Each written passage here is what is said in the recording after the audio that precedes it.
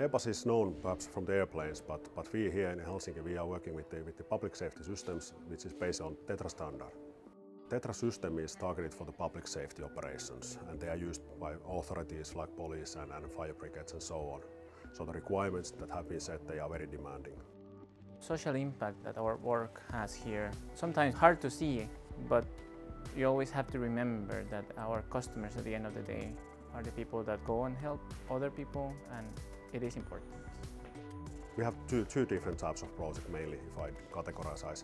We have small ones which are typically lasting several months only. We're creating certain products and evolving those, but then we have a long-lasting, 1.5 year lasting system release projects as well.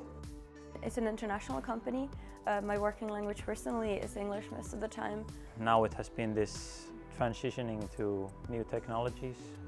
We are now evolving our network products into more modern technology, so it's nice to be a part of that.